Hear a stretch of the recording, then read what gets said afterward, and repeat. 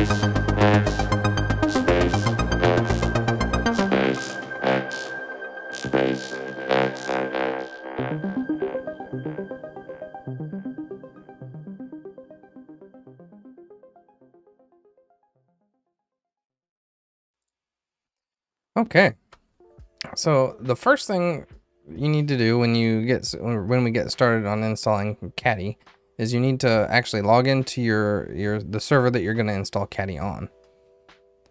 I've been using the same server for a few different tutorials. It's the same server I used in the SSH keys video and the Ubuntu installation. But you can use whatever server you want. Now, the installation itself is very simple, and they have it on their website. If you go to caddyserver.com, you can find the instructions there, but we'll just go through it. It's 5 commands to get it installed, and that's it. So the first command, and I'm just going to copy and paste because there's quite a bit to it here, is going to be sudo apt install -y. So what that command is we're running as root, we're using apt to install, and we're saying yes to go ahead and install it without confirmation. We're installing Debian keyring, Debian archive keyring, and apt transport HTTPS. So go ahead and hit enter. It's gonna, since we're running that command as root, it's gonna ask for your password. And then just go through the install procedures. This should be pretty quick, but once it's installed, you'll get back to your normal command prompt window, or your normal command prompt command line, and now the installation is complete. So the next thing that you need to do is you actually need to download. What we're doing is we're going to read from Caddy's website to copy a key into our apt folder. So our apt trusted keys folder, basically. So we're going to copy this command, and I will make sure to put these on the screen. But we're gonna curl or curl, and we're gonna read this URL, which is gonna be a key, and we're gonna write it out to a file called caddy-stable.asc, and that's in etc apt trusted gpg d folder. So once you get that, in there, you're gonna press enter. It's gonna read the key, and if you actually catted, so if you cat etc apt trusted gpgd caddy stable asc, it's the same thing as what was outputted up before. So let's go ahead and clear the screen just to make it a little easier to read. And now we're going to do something similar. So we're gonna curl a file from Debian, or from another file, and this is going to be your apt sources list. So this tells apt where to reach out to grab Caddy from. So let's go ahead and hit enter. It's gonna write that file, and again, if you do cat etc apt sources.list.d/caddy stable.list, it's the same thing. So let's go ahead and clear that. Now we're just going to do a sudo apt update. So this updates your repositories on this server. This is usually a fairly quick process. but it does take a little longer since we just added those 2 repositories, which you can see here. And then we're going to do sudo apt install Caddy. So this is the actual install of Caddy. And since you are only doing one and it doesn't have any dependencies, it's just going to go ahead and download and install it. So now the application's installed, and that's really all there is to the installation. So next we're going to actually just create a dummy website and be able to view it from within or from our computer. So you might be asking yourself, how can I verify that it worked? Well, after you ran the install, all you need to do is go to your server's IP address and you'll get a page like this. This means that Caddy was installed successfully.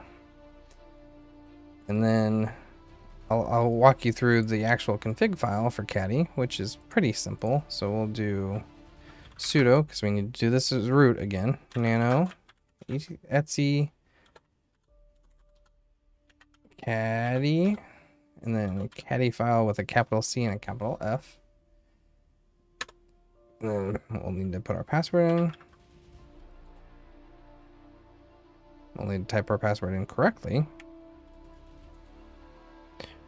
And this is a basic, normal port 80 Caddy file. So by default, Caddy uses a port 443, and everything on port 80 is forwarded to port 443.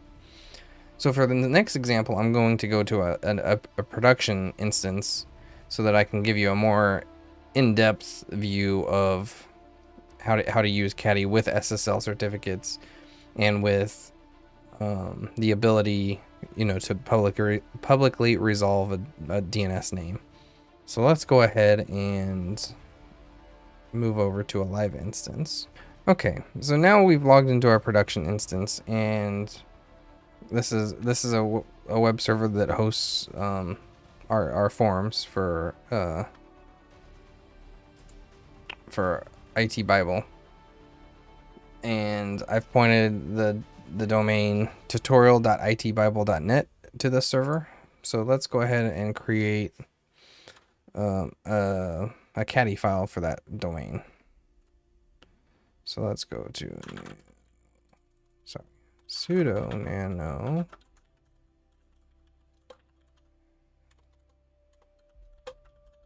so we're gonna go edit our Caddy file. If we can spell correctly, we're gonna go edit our Caddy file.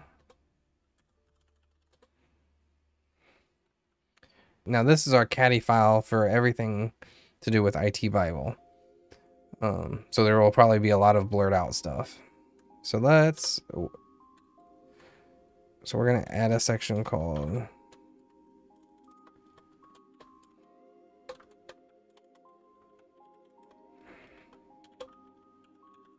tutorial, and I want this to, well, first let's ping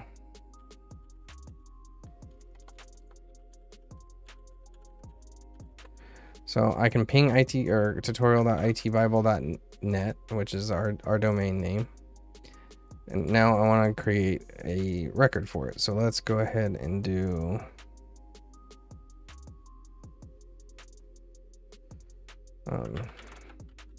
tutorial.itbible.net, and now we've created our, in Apache terms, this would be a vhost. I can't remember what it is in Nginx, but so all I want to do for this one is I'm going to share out the same Caddy temp page. So we'll go root. For all folders is going to be user share Caddy, and then we want this to be a file server. So file server, we're going to control X, Y, enter, and then we're going to go ahead and sudo sudo system control reload Caddy. So now if we go to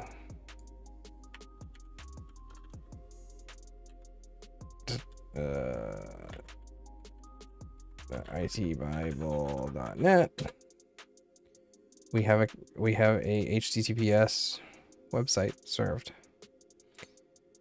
And if you go, so if we try to force our browser to do HTTP, it actually redirects us all with that one line of, or with those, what, 4 lines.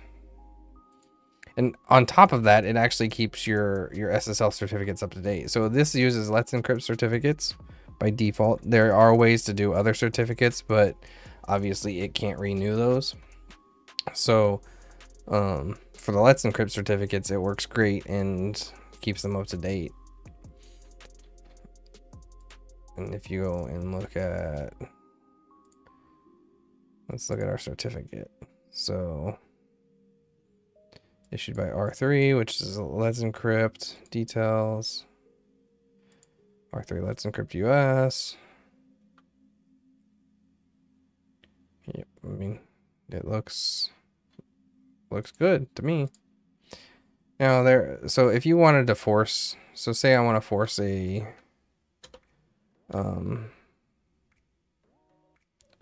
force tutorial.itbible.net to be on port 80. So I do port 80,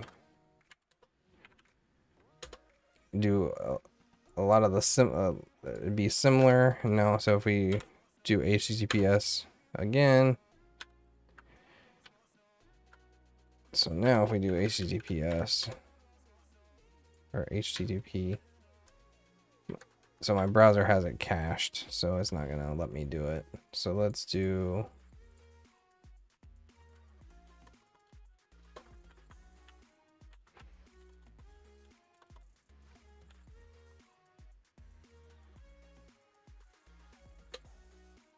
there you go.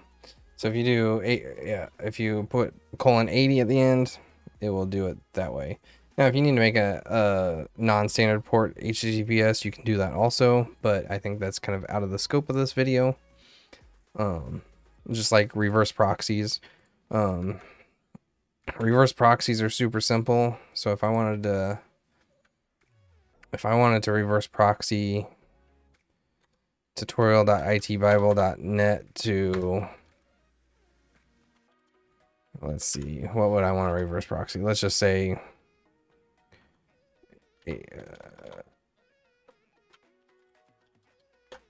reverse underscore proxy HTTP localhost 8099. So if I wanted to do that, if I wanted tutorial.itbible.net on port 443 to reverse proxy over to localhost 8099, that's how I would do that. If you want to redirect, so if you want to redirect to a different website, so you can do redir HTTPS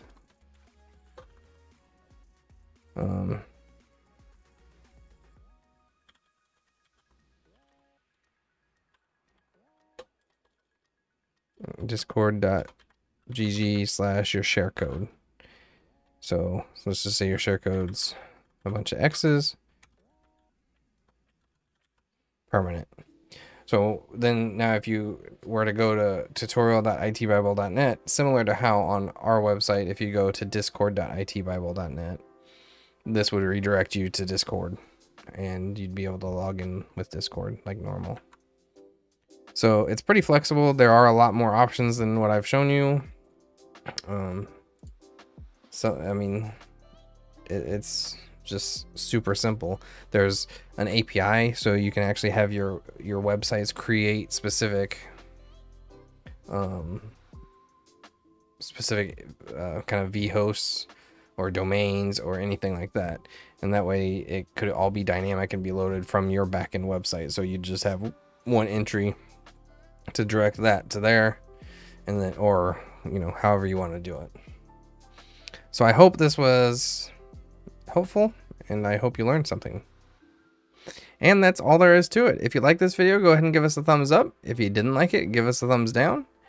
And go ahead and click the subscribe button and the bell icon to get notified on when we post our next video.